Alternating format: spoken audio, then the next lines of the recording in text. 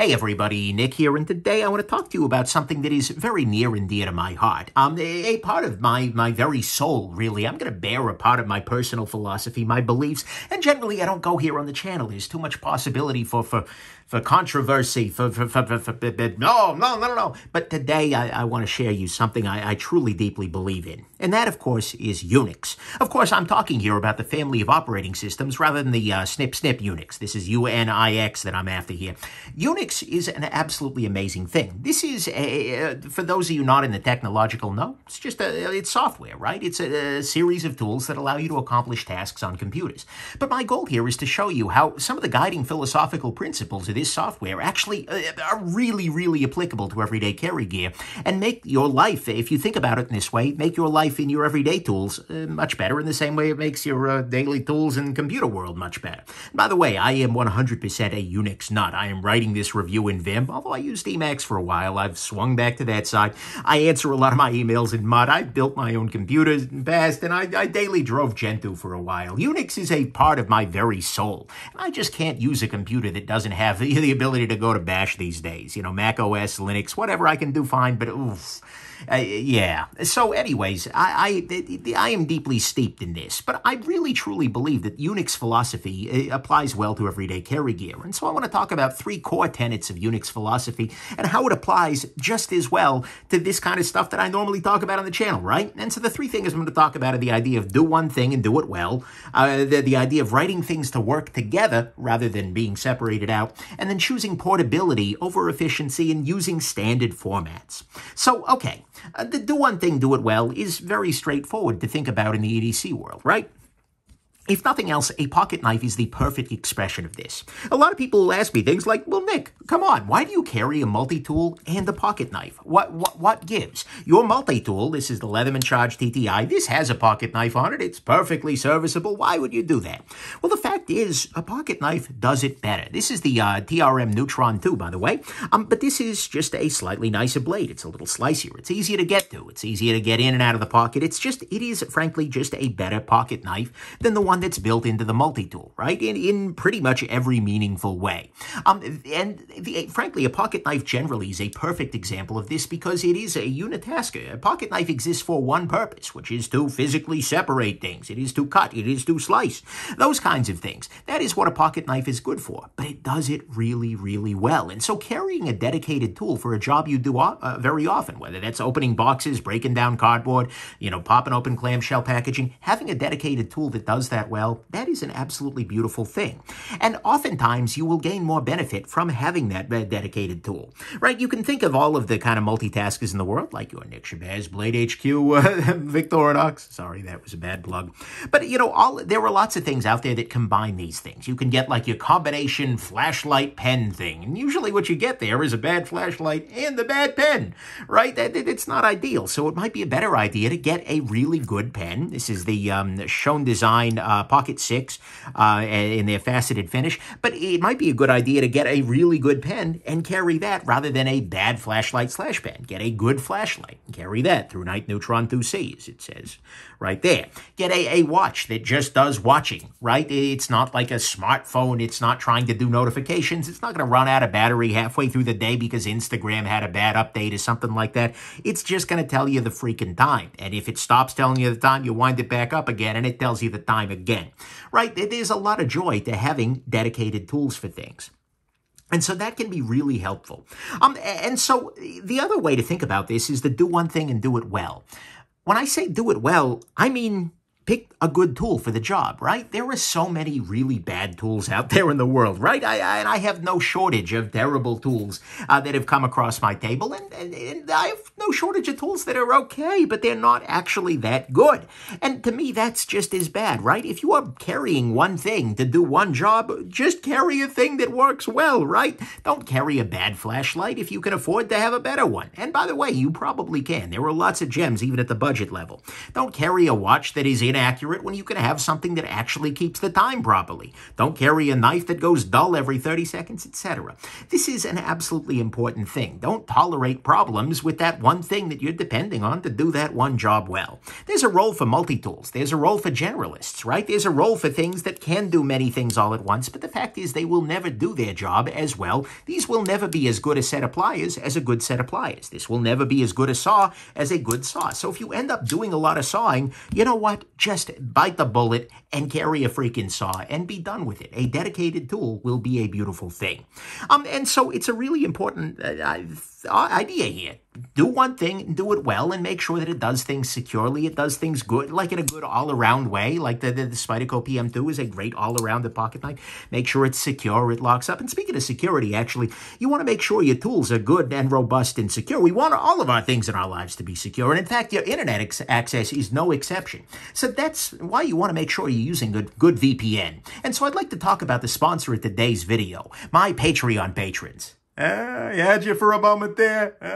Okay, anyways, sorry about that. I've been watching too much YouTube lately, and so I'm getting the influencer sponsor thing, the tricks, but no, thanks, patrons. Anyways, security is an important part of this, but, you know, in practice, dedication and having small tools that do the one thing really well is important, because those simple tools are less likely to fail, and they're more likely to be really good for that task. Second thing, now that I've done my sponsor plug, is to write things that work together. In the Unix world, this involves oftentimes combining utilities. You'll take the output from one, you'll put it into the next one, you'll put it into the next one, the next one.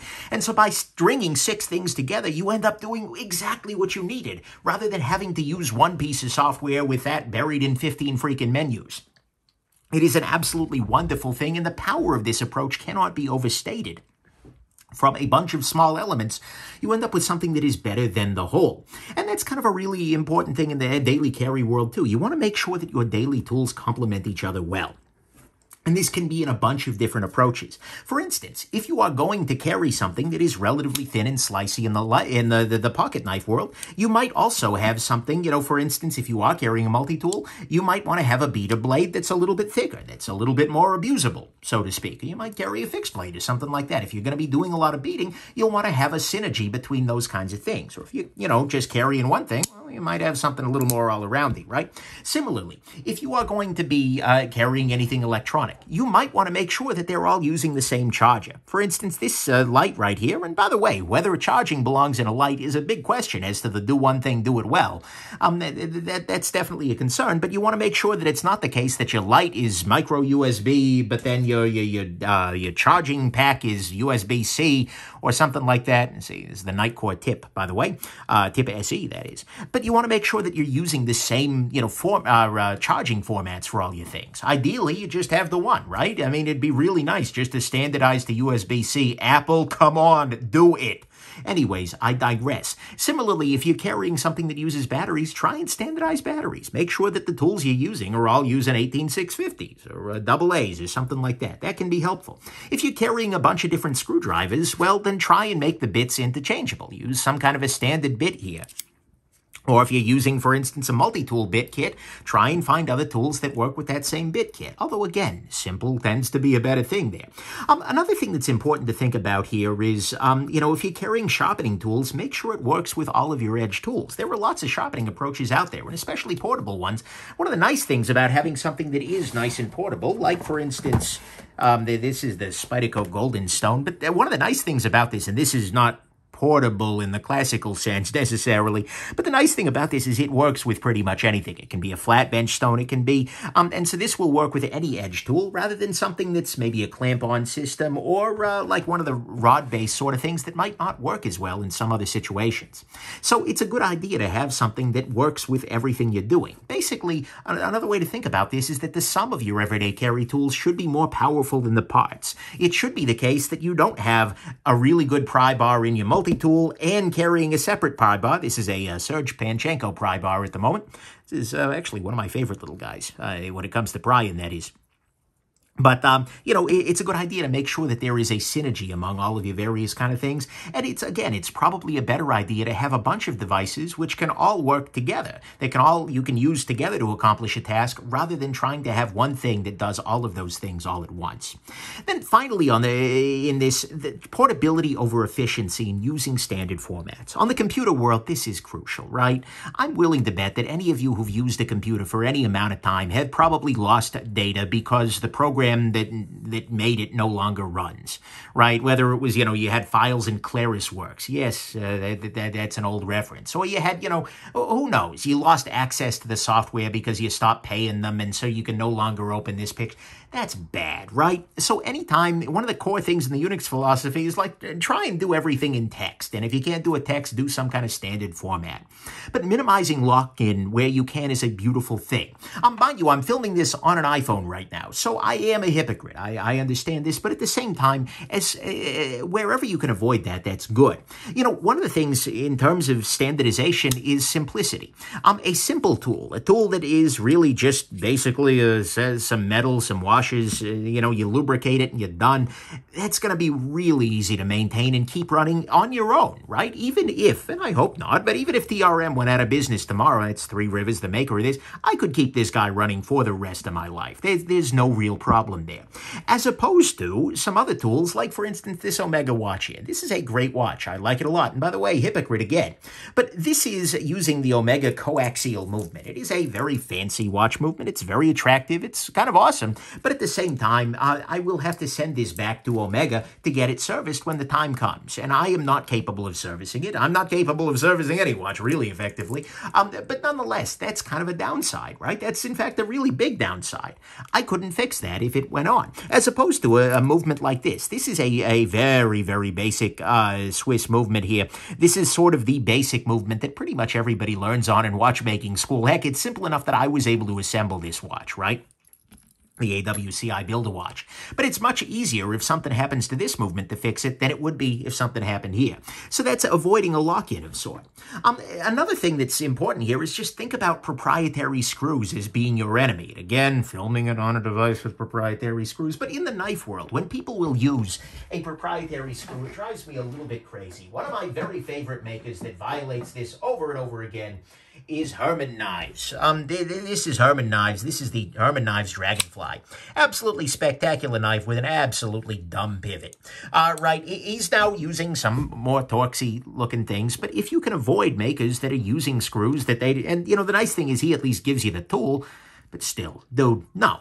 But it's a good idea to avoid things that you can't repair because of that. Or it's a good idea to avoid products that have an unusual cable. Oh, I don't know, like the lightning standard from freaking Apple. Apple, USB-C is a thing. I'm sorry. Anyways, I digress.